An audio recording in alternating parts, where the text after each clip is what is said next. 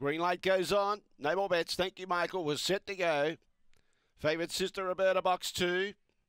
Away and racing began well, used a little bit of the track, but to the advantage, and now Burns to the front. Jackpot Jones trying to keep close and handy to it in the second placing. Behind those, Impeached, and then following those was Jalapeno Lad.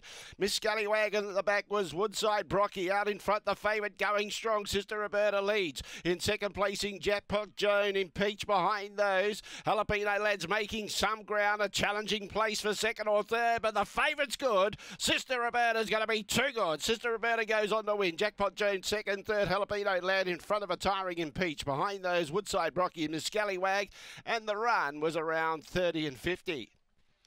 30.51 to be exact. 5.18, 14.39, 17.63. The run home was 12.88. Jump well, Sister Roberta. She used a little bit of the track from box 2, just angled out closer to the middle of the circuit, but that was to her advantage.